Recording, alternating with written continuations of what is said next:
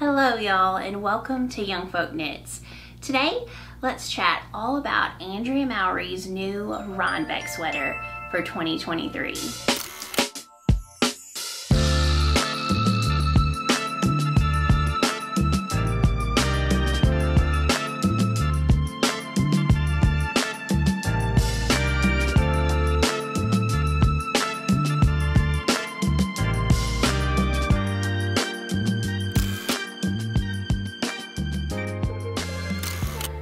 Hello y'all, and welcome to Young Folk Knits. My name is Casey, and on this channel I mainly like to chat about my love for all things fiber. I like to do some knitting, spinning, crochet, sewing, and who knows what else we'll get up to around here.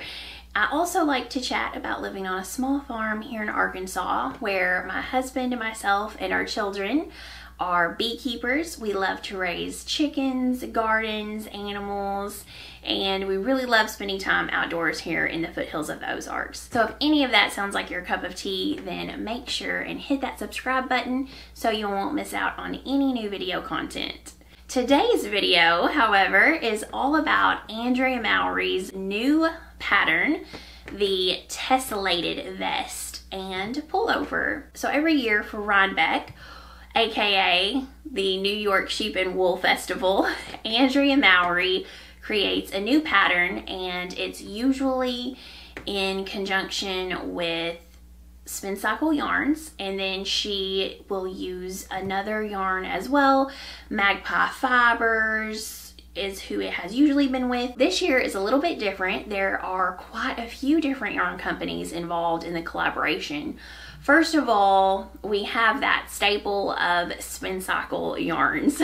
So one of the yarns in this pattern will be spin cycle. Spin cycle, however, also mills their yarn and sends it out to different dyers who then dye it with specific colors in a collaboration. With Magpie Fibers, it has been called Dyed in the Skein. This year, the yarn company Moondrake is also one of the yarn dyers, as well as Farmer Daughters Fibers. So there's quite a selection here. Another new thing with this year's pattern is the fact that there is both a pullover version and a vest version. So I am going to be testing the vest version myself. So with either the vest or the pullover, there are 3 different yarns used in the pattern. First one is spin cycle. The second one is a fingering heavy lace weight fluffy yarn like a Surrey or cashmere.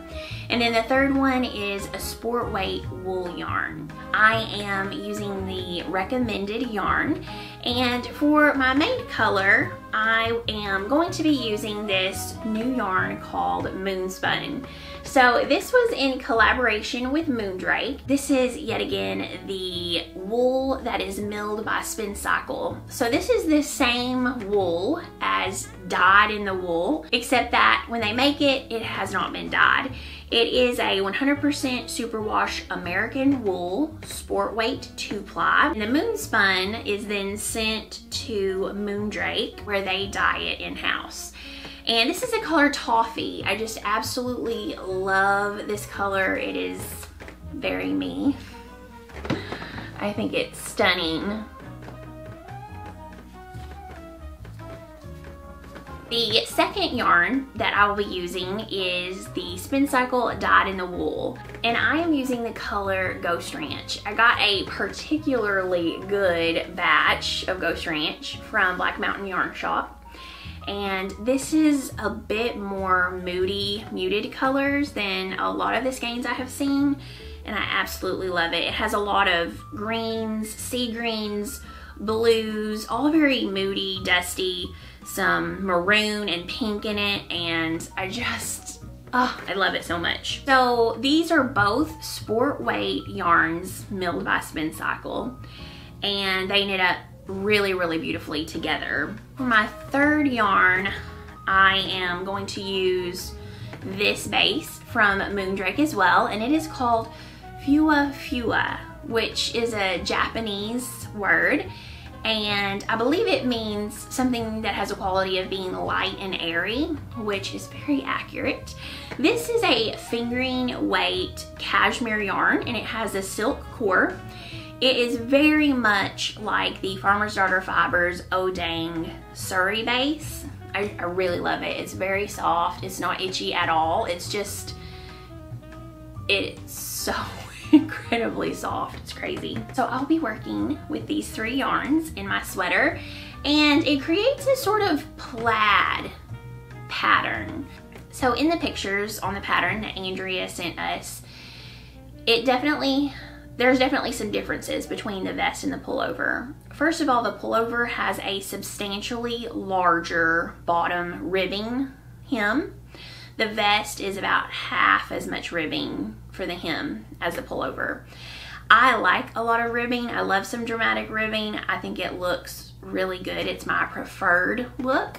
So I'm going to alter that a little bit and just knit my ribbing probably about twice as long as what is called for. Second of all, the pullover, I noticed, has a lot more positive ease than the vest. And since I am knitting the vest, I'm going to knit it at the recommended ease, which is not very much. I, in fact, may even do 0 positive ease. Whereas if I was knitting the pullover, I would love it to be loose and flowy and have a boxy fit with a lot of positive ease and a little bit of crop. I think that would be really cute. And another thing I know I'm gonna have to do is adjust the length, because with all of Andrea Mowry patterns and most other patterns, I always have to lengthen the body of a sweater or top. I'm 5'8", and I know Andrea Mowry has said before, I think she's either 5'4", 5'2", something like that. But I am, you know, substantially taller. I'm at least 4 inches taller than she is. And I always have to lengthen it. Not only do I have to lengthen the body, a lot of times I have to lengthen the yoke. So I'm going into it knowing that I will probably need to make the body of my vest longer, and whenever I split and start working this section, then I'll probably have to make that longer as well. I will show y'all my swatch of what my fabric looks like. So as you can see, I've tried to make a fairly big swatch, but the mosaic knitting is definitely going to, I think, pull it in a little bit, but we will see. I'm excited. Okay, so I wanted to check back in. I did cast on my vest. I finished the ribbing, and I ended up knitting my bottom ribbing 2.5 inches versus the pattern which called for either 1 or 1.5 inches of ribbing for the bottom hem. But I like that length a lot. Another thing is that with the mosaic knitting, I was a little worried that it would really tighten up and pull it in. Unless I'm working colorwork socks. Working colorwork socks on 9-inch circulars, I always tend to tighten up a lot, but otherwise in a sweater, I almost subconsciously overcompensate, and as I'm knitting, I will pull the stitches apart constantly to keep it loose and to keep it from pulling in and cinching in and getting tight. Even though every inch of this body is mosaic colorwork, it is not tight at all. In fact, I am very loose still on my knitting, so I'm happy with that. I am carrying my yarn up, and it is staying pretty neat so far because I am wrapping it the same way every time. So when I finish a color and I'm going to start a new color, I grab my new color and bring it from underneath and over and then start knitting. And if you do that every single time, so under and then over and start knitting, then it will always keep that very neat wrapped look. So let me show you what I'm talking about. Oh, this is the inside of my sweater so far, and it looks really neat with those wrapped stitches. It's staying really neat. And I think the back of my colorwork looks pretty good too.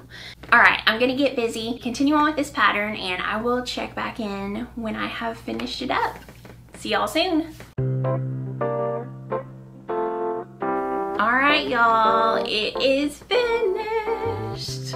Okay, I absolutely love how this has turned out. It has turned out really drapey actually. It's got a lot of drape while still having some good structure. I love the pattern on it. It feels so soft.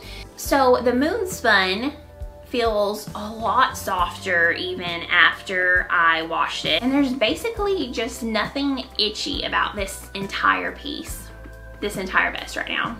So let me tell you a little bit about what I did. I think the last time I talked with you guys, I told you that I did plan on making a few length modifications. So I made the longer hem, and from the hem to where I split for the front and the back, I ended up making that 12 inches. That's before I went back and picked up stitches for my ribbing.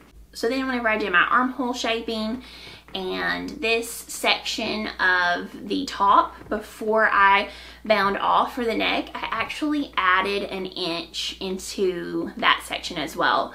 Then I did the normal amount of length for the straps, I guess you could say, the yoke. Yeah, I think you could say yoke. And you do a 3 needle bind off inside out so that the outside has this really cool effect. A couple things that you will want to consider if you're using color shifting yarn like Spin Cycle. Shut the door, I'm almost done. You're going to be knit this. You're going to be picking up yarn here. And I noticed that in Andrea Mowry's sample, you can see where that is a different color. I really wanted to make mine as close as possible, so I purposefully color managed so that where I had knit this section, I could make a very similar color for this section. And as you can see, they're almost a perfect match. So I really like that. This is my color shift on the front.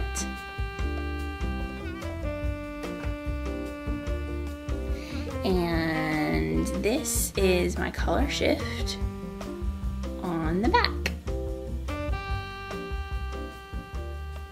Let me try this on.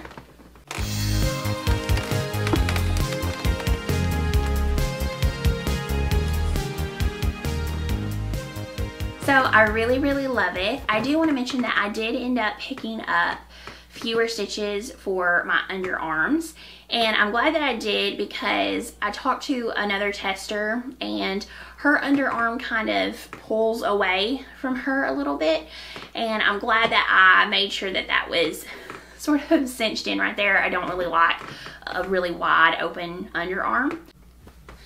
So this is my natural waist right here, and my ribbing is hitting right below that. It's coming right to my belly button, which is right here. And it is a pretty good fit. I did not aggressively block this at all. I could for sure. And even with very unaggressive blocking, the body grew from 12 inches to 14 inches. So I gained 2 inches, and most of the other testers that I talked to, they gained 2 inches as well. I do want to mention the pattern definitely has given me a Dolly Parton moment. And I feel like that's because it stretches across my chest, and the pattern stretching just makes my chest look out of control. Anyway, it is what it is. I think this is going to be super cute with dresses. I think it's going to be really fun with high-waisted pants. I plan on wearing it with my Winslow culottes that I hacked to be tied pants. And I'll put a picture up here of that. But overall, I really, really like this. I think any heavy fingering sport weight yarn would work really well for the base. I absolutely love the Moonspun, but I love the dyed in the wool, and I think that if you're a spinner, hand spun would be absolutely beautiful in this project. I think that the pullover is so beautiful.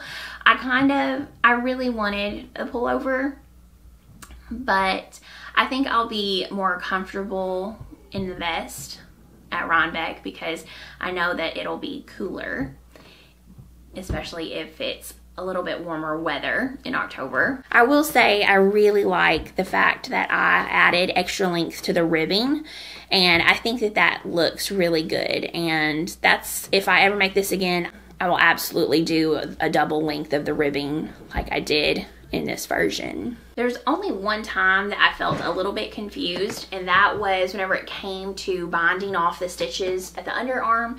And that was because at one point I wasn't entirely sure if one stitch was included in that bind off or not.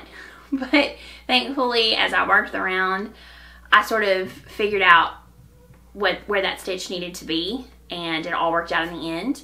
But you might have to stop and think for a second at that point in the pattern. Otherwise, I feel like everything is very clear, very easy to understand, very simple. It has written instructions row by row. It has charted instructions for your decreases, and so you can have both to sort of make sure that you understand what you're doing, or if you prefer one or the other, you have both available to pick one from. I think the pullover is gorgeous, and I love how it has a lot of positive ease in it. I think I will definitely make the pullover version, maybe even in some handspun that I have. But this has been a very enjoyable project, and if you make it and you're going to Rhinebeck, then I will see you at the hill. Happy knitting, y'all.